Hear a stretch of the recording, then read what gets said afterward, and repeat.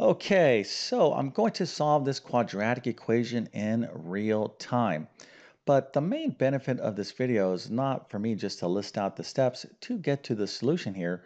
Really what I'm going to try to do is giving you some insight on what I'm thinking. In other words, when I see this equation, what comes to mind? Like what's my, considerations? What are the different strategies that I can take? And then of course, what's the best technique to solve this equation? So that's going to be the real value of this video. But before we get started, I want to give you an opportunity to solve this equation. And if you have the answer, put that into the comment section. I'll show you the correct answer in just 1 second. And then we're going to go ahead and get into exactly what you want to be thinking about when you face a problem like this in algebra. But before we get started, let me quickly introduce myself. My name is John, and I have been teaching middle and high school math for decades. And it really is my true passion to try to make learning math as easy as possible. So if you need assistance in mathematics, check out my math help program at tcmathacademy.com. You can find a link to that in the description below. And if this video helps you out, don't forget to like and subscribe, as that definitely helps me out. Okay, so we have x squared plus x minus 20 is equal to 0. Let's go ahead and take a look at the answer. The correct answer is the following. X is equal to 4 and negative 5. All right, now again, there's different approaches you could take to solve this problem, but if you got the right answer, we must celebrate by giving you a nice little happy face and A plus, a 100% on this nice little pop quiz and multiple stars, so you can tell your friends and family that indeed you are an expert, a professional certified expert in the area of solving quadratic equation, solving quadratic equations, but this type of quadratic equation we would refer to this right here as a quadratic trinomial. Okay, quadratic trinomial. And for those of you out there that are taking any sort of math course that has algebra, okay, particularly courses like first year algebra, algebra 1, not necessarily pre-algebra because you don't typically get into these type of equations until you're in your first year of algebra, but any, things like college algebra, this is an easy type of problem. So you need to know how to solve quadratic equations. And again, in terms of level of difficulty, this is a pretty simple problem. But let's go ahead and get into the solution right now. But those of you out there that are like, well, I don't even know what this is. Well, if you're interested in learning more about algebra and quadratic equations, I'm going to go ahead and leave links to my main courses in the description of this video. You would want to check out my Algebra 1 course to really kind of get my full instruction on stuff like this.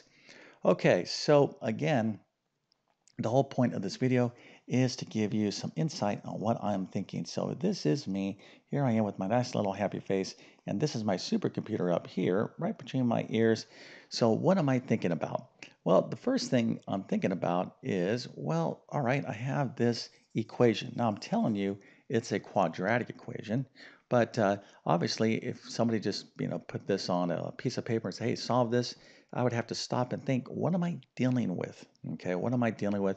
So that's the first thing that you want to think about in algebra. When you see an equation, you have to stop and say, okay, what type of equation? What type of equation am I dealing with? Because there's all different sorts of situations. For example, if I put a square root over this x right here, now I'm dealing with something completely different. Okay, so you need to kind of have this kind of pattern recognition, and the only way you're going to develop that is just to study a lot of algebra. You have to study how to solve various types of equations, and the type of equations you solve in algebra would be the first types are what we call linear equations. These are things like 2x minus 1 is equal to 9. Nice basic equations like that. And then you get into things like this, quadratic equations, but there's rational equations, radical equations, systems of equations, on and on and on. But I don't want to kind of belabor that point. But you need to know how to recognize what type of equation you're dealing with, right? So again, what type? Well, here is what I'm thinking. I'm like, oh, this is a polynomial. Okay, this is a polynomial, and I know it's a polynomial because I have these variables. Okay, R2 a whole number power. Okay, so let me just kind of write this out: 0, 1, 2, 3, etc. These are the whole numbers. Okay, these are this is the positive integers, and then with 0 or the counting numbers or natural numbers and 0. So in other words, these variables here are to these powers. In other words, I have x to the second power. This is x to the first. We don't have to write that there. But if we had x to the 0 power, what is anything to the 0 power? It is 1. Okay, so I don't have anything to like x to the 1/2 power. This is actually the square root of x. So again, like the whole value of this video is to get an insight. I'm like, all right, I'm absolutely certain I'm dealing with a polynomial equation, right? So you got to know what a polynomial is, right? A lot of people are like, I know what a polynomial is. If you show me one, I would get it. Well, most people, well, many people would not be able to tell me what a polynomial equation is, okay? But specifically and technically, this is a second degree polynomial equation, all right? So in other words, I'm dealing with polynomials, and the degree is the highest power. Okay, the highest power in here. Again, there's a 1 right here, but we don't write a 1. In other words, if we have x is equal to 5, we don't say x to the first is equal to 5, but it's implied that you understand that there is a 1 there. So this is a second degree polynomial equation, okay, and it is a quadratic trinomial. Quadratic trinomial. This is a quadratic. Quadratic refers to a second degree polynomial equation. Now sometimes you can have quadratic equations that are like this: x squared is equal to 4. But in this particular case, we have this center, this middle term x. So we have like something like x squared plus x is equal to 4. And that complicates our situation a bit. And this right here is what we call a trinomial because there's 3 terms. Okay, so first thing I thought about was like, all right, I'm dealing with a second degree polynomial equation. Now, in my brain, I wouldn't do that. I'm like, oh, here is a lovely, friendly quadratic trinomial. So that's the first thing. I know when I'm dealing with a quadratic equation. Now, what I need to think about is, all right, I got to put my quadratic equation thinking cap on. And what does that mean? Well, I have to start thinking about what do I know about quadratic equations. The first thing that comes to mind is the following. There's always 2 solutions to quadratic equations, always, okay? Now, those can be what we call real numbers or imaginary complex numbers, and I'm not going to get off on too many tangents here, but again, for those of you that are going to be in, an algebra course and whatnot, you'll understand this, but bottom line is there's going to be 2 solutions to this equation. Now, there's different techniques I can consider to solve this, okay? I could try to take the square root of both sides, but that's only if this particular problem is in a form that makes this easy to do. I also could try to factor, and if none of that works, I can always use what we call the quadratic formula to solve this, and I could even use this thing called completing the square. So I have all these different options in terms of tools to get to the solution, and I know I'm going to have 2 solutions. Okay, so again, I'm giving you an insight on what I'm thinking about. I'm like, all right, I got 2 solutions here. So now what is the best technique to solve this? Well, there is another thing that comes into play here. I have this quadratic trinomial written in what we call standard form. This is the highest to lowest power right here. So we have our x squared here, we have our x to the first here, and then we have our number here, and it's equal to 0. It's equal to 0. And that is really very, very important to do when you're dealing with a quadratic trinomial. Okay, you want to set all this stuff equal to 0. And you want to do that for 2 reasons. Okay, one, if we could factor this, okay, if we can factor this, then this is going to be very, very easy to solve. So for example, let's suppose I have x plus 2 times x minus 3 is equal to 0. Okay, let's say these are factors of some trinomial. Now, if you don't know how to factor, you absolutely must know how to factor in algebra. It's probably the #1 skill that students struggle with that end up causing them to fail. Okay, so you got to learn how to factor. But let's suppose I had 2 factors here. Now, what is this saying? Okay, well, this is a factor. This is something being multiplied by something else. So if I said, hey, I have 2 numbers here, I have something being multiplied by something else, but the answer is 0. Okay, I have two numbers, I multiply them together, and the answer is 0. What does that tell you about one of the numbers? Okay, well, one of the numbers must be 0, or maybe both of the numbers is 0, because the only way you're going to get a product equal to 0 is one of these has to be equal to 0, right? And this is an illustration of what we call the zero product property, okay, which is it's one of the easiest approaches, the best approach to solve polynomial equations is to try to get the factors, because if this thing times this thing is 0, then one of these things or both of these things are equal to 0. So we would just simply just take each factor and set it equal to 0 and solve, okay? So here this would be x is equal to -2, and here this would be x is equal to 3, and then we're done. Okay, we have our two solutions to this quadratic equation. So anytime you see a quadratic trinomial, and it's set equal to 0, you want to be thinking, can I factor this? Can you factor this? And so you want to attempt to factor a quadratic trinomial. Okay. Now some of you who know the quadratic equation, which is x equals minus b plus or minus the square root of b squared minus 4ac all over 2a, do not run to this the quadratic formula, excuse me. Don't run to the quadratic formula as your first option, because this is going to be a lot of number crunching. Now, this is your last resort, and it's awesome, and it will get you the solution. But we want to be effective in terms of how we want to solve this problem. So we want to see if we can factor this. Now, this particular type of quadratic trinomial, I refer to these types as case 1. Okay, there's another type, case 2. Now, a case 1 trinomial is where this trinomial, written in standard form, highest to lowest power, the leading coefficient, the number in front of the x squared term, is 1.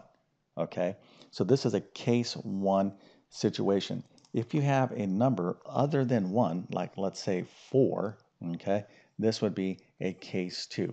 Now, the procedure to factor a case 2 is a little bit different than case 1, and there's different techniques you can use to factor these quadratic trinomials, but I am going to show you a super duper easy way to factor a quadratic trinomial if it's factorable. In other words, if I said factor 18, you were like, oh, okay, let me see, 2 times 9. All right, factor 17. You were like, oh, that's just 1 times 17. This is prime. Well, guess what? These quadratic trinomials can be prime. All right, so we don't really know if they're factorable, but we need to attempt to factor them. And let me show you a super easy way to factor these quadratic trinomials if they're factorable. Okay, and I like to teach this method because a lot of students just struggle with factoring, and this is again an easy kind of direct approach. All right, so what you're going to do is you're going to take this 1 and you're just going to multiply it by this last number. Of course, that's just going to be -20, right? 1 times -20, -20. All right, so we're going to write that over here. And now we're going to start thinking of factors, of all the factors of -20. Okay, so I'm just going to show you how to do this. It's going to be 1 and 20, 2 and 10. You'll see what I'm doing here in a second. And for those of you that know how to factor, that's great. But for those of you that are struggling, you may want to learn this technique. Okay, so here's all the factors of -20. Now you're saying, wait, hold on here. Isn't this is a negative number, but you got all these positive numbers? Well, I'm not done yet. So this would be -1 times 20 is -20, or +1 times -20, or a -2 times 10, or a +2 times a -10, or a -4 times 5, or 4 times -5. So when you're doing this technique, just write down all these factors in pairs. Okay, so you just start with 1, you kind of increase like so. Now these are all the factors of -20. Now what does this have to do with anything?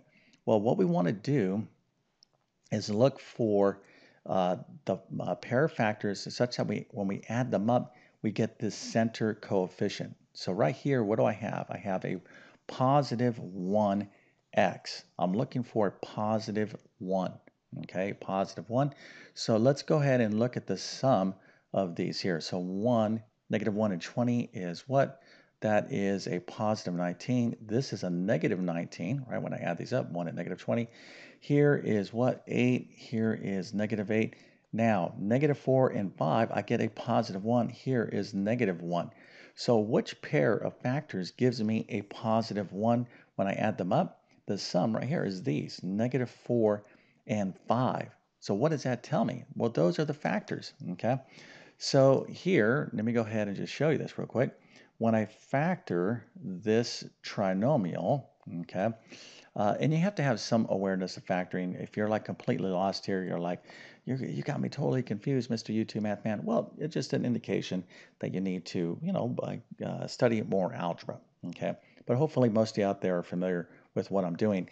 So here, when we factor this quadratic trinomial, we're going to have the factors of 1x squared or x squared. We have an x here and an x here.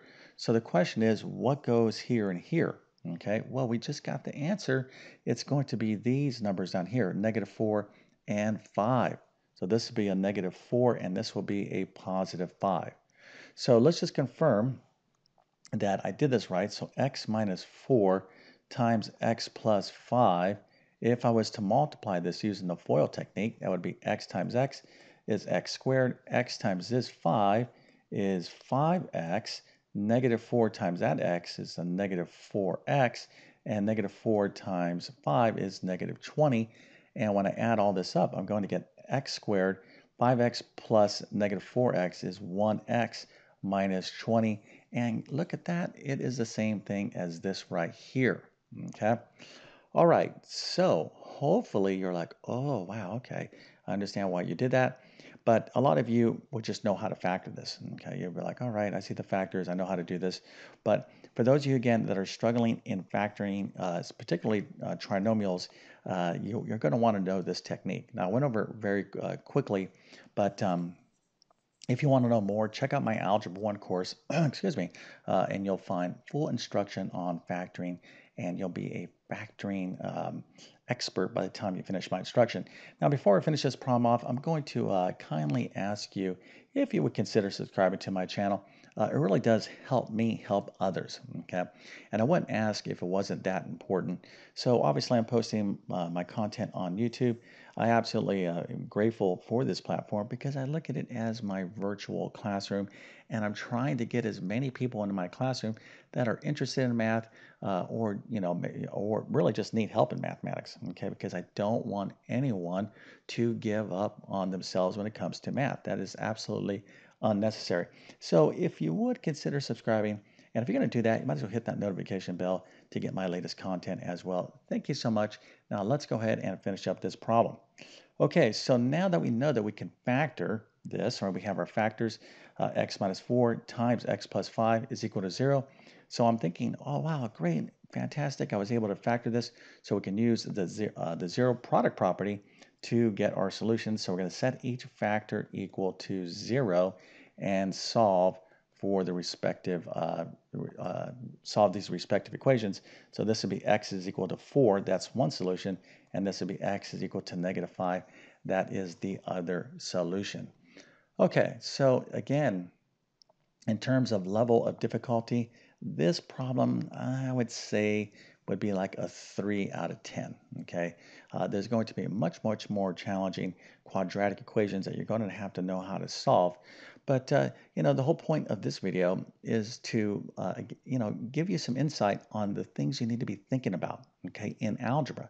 Now, I told you, hey, this is a quadratic equation, so I have identified that, but let's suppose you're taking a final exam or some other kind of exam where there's different sorts of algebra problems on there. You're going to have things that are not quadratic equations. They're going to be, logarithmic equations, exponential equations, radical equations, all different sorts of things. So, the thing about it is this: there are no shortcuts in learning algebra and learning mathematics. What you have to do is really just put in the effort, but, you want to get a good return on your effort. And to get that return, you need great math instruction. You need comprehensive math instructions, not math instruction, not just quick tutorials. If you try to take shortcuts, you're going to get mediocre results at best. Okay, so with all that being said, I definitely wish you all the best in your mathematics adventures. Thank you for your time and have a great day.